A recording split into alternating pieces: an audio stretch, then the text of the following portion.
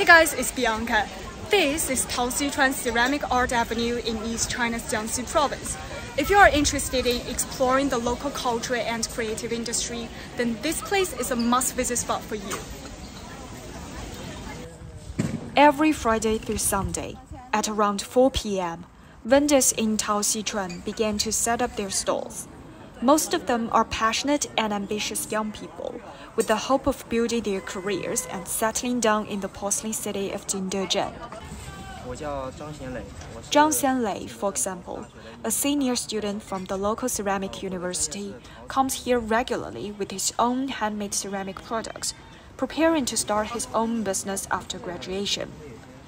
He's not alone, as almost every vendor brings their own unique work to sell. With the help of technology, the most creative artwork shines. While I was filming this video here, I actually ran into the local management team and was asked if I have a permit to do online streams. So it turns out every online streamer have to apply for a license to do live streams here if it's for a financial purpose. There are currently 41 of them, and I think that's also one of the efforts the local team has made to better manage this place.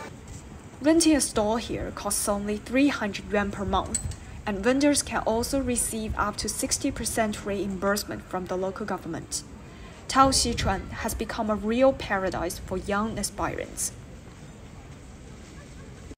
This is CGTN Radio. Hear the difference.